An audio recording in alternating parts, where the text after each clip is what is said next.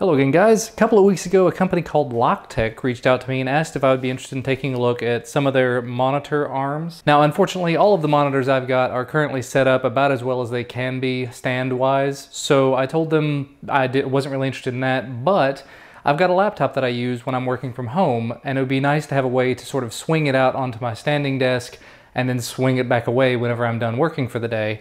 So they suggested this. This is two different products that they put together. When you find it on Amazon, it's one product, but they were out of stock of that one in particular, so they combined two different ones together. You have the D5U, which is a monitor stand that has built-in USB, and then you have the DA1, which is the actual laptop tray. So I thought I would just quickly open this up and set it up and show you how it works and everything, and let you know my thoughts about it. Now, I normally don't open boxes on camera because large knife, very dangerous.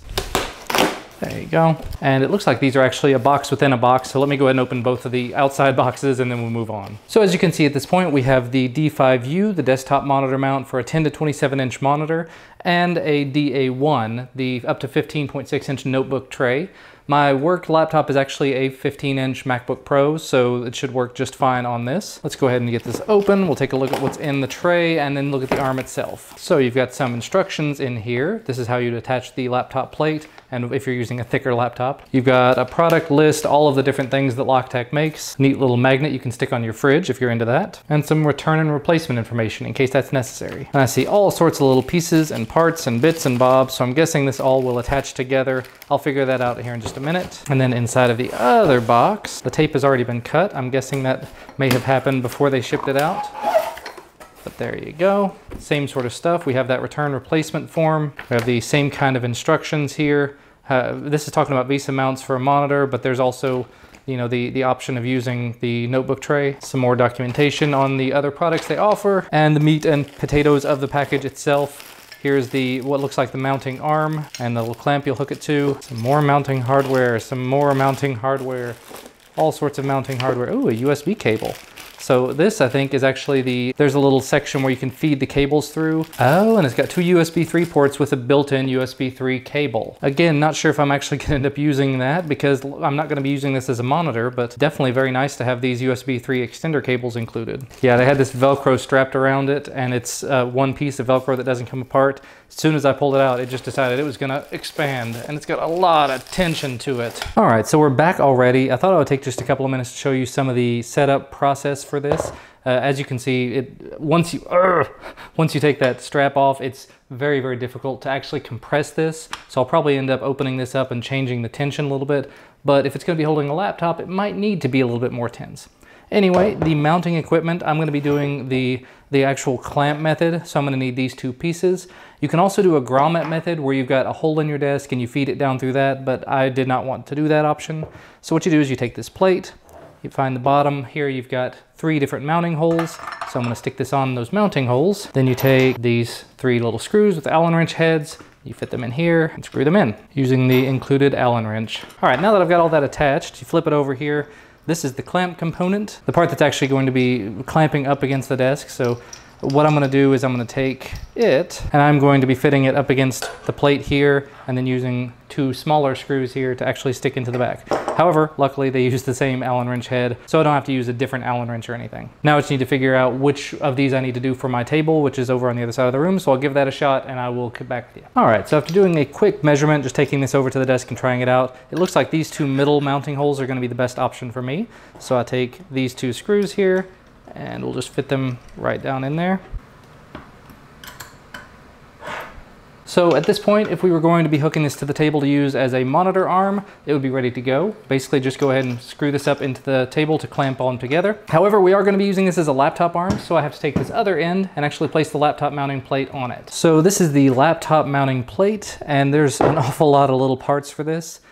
These are the little arms that will mount underneath. So you kind of fit it on like this, and you see here you've got 2 little holes where this little buckle piece should fit in. There you go.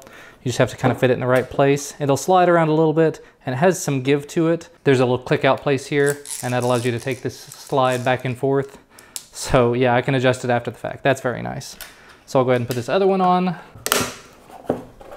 Try to get them somewhat lined up with each other. And they did also include two little stoppers here just in case your laptop is thicker, so you can take these pieces at the bottom off and replace them with the longer separators. My laptop is very, very thin because it's a MacBook Pro, so I'm not going to be worrying about that. And really, step 2 is the only other step, and that involves attaching it to the arm. Now the back of this, the mounting plate area, there's two different ways you can attach it. You see there's two little stick out bolts here and two screws, and then two here.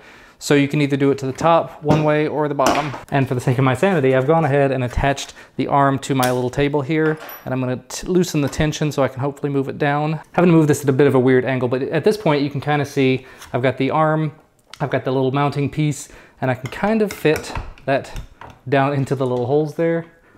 There you go, you can see it a little better now. You got these two little divots that it fits into, and then you take, looks like you take these little silver colored ones, thumb screws, and just screw it into place.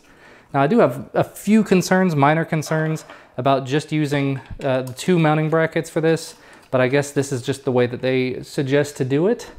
But at that point, there we go, I have a mounted laptop arm. And actually, for whatever reason, it's staying in place right now, so I'm not gonna question it. All right, so this is gonna be a little difficult to see, but at this point, I've gone ahead and attached the entire arm to my standing desk here. It's over on the back side, so you can't really see all of the way that it's connected, but it was basically just slide it over it, screw the little clamp up into place, and it's very, very solid now. Like if I move it, the entire thing moves. But hopefully, if all goes according to plan, I should be able to take my work MacBook and just slide it on here. Go ahead and move these arms out a little bit. All right, and the MacBook is definitely on there. I do see one immediate problem with this, and it's that I'm not gonna actually be able to close the MacBook while it's on here, so that's definitely a bit of a bummer. But for the most part, I do tend to leave my laptop running. I'll just log out or let it close or whatever, and just sort of let it run in the background the majority of the time. And I am tightening up one of the Allen nuts back here just because it wasn't wanting to sort of stand up on its own. But there you go, MacBook is mounted.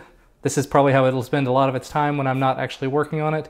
It does have a little bit of wiggle and a little bit of a give to it, but I can move this around. I can sort of push it over out of the way when it's not going to be used. I just really wish that there was a way to actually close it when I wasn't using it, because that would be just a little bit easier for me. I know that's definitely an option to leave it kind of open like that, but I would rather have it a little bit more secure so I don't have to worry so much about it falling off of this plate. So maybe what I do is when I start working in the morning, I open it up, I do this, and then at the end of the day, close it down, push the sides in, push it off to the side, maybe pull it up, I don't know, and just put it out of the way, because it does have a lot of flexibility to move around. And as long as I don't tighten this little Allen nut too much back here, I can actually wiggle it around too. And there you go, end of the workday. I'm done working for the moment. I can just push it over off to the side, have my main setup back here with my monitors, as you can see.